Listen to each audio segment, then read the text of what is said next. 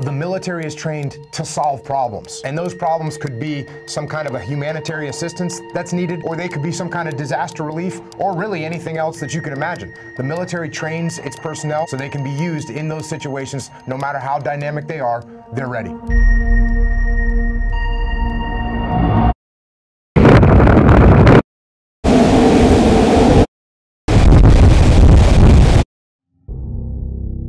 The storm hit Friday morning at 8 a.m. The winds were blowing enough where I had to brace myself. It was windy, but I've never seen that much rain.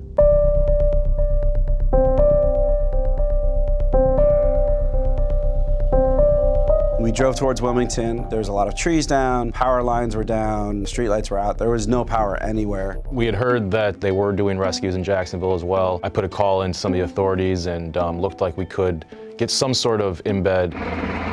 There were a bunch of Marines just standing out there, so we jumped in the back of those 7-ton trucks. Even though we were in these giant trucks, there was a few times where we came to crossings that the Marines themselves stopped to check it out or would send just one of the trucks across to see if it was going to be okay.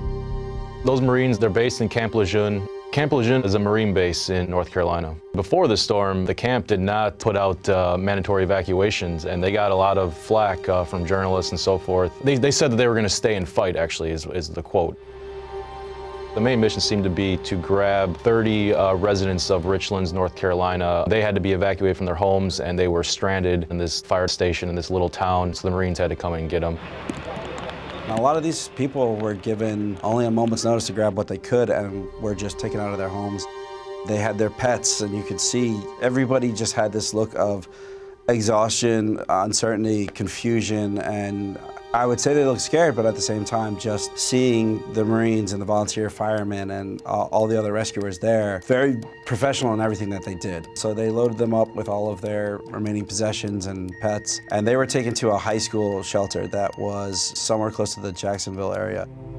In general, whenever there's like a natural disaster in a state, the National Guard is the one that's supposed to like really help with relief. Marines generally don't do that. The only reason they did is just because Camp Lejeune is in their backyard. I had authorities tell me that the only reason they're really doing this is just because it's their community as well.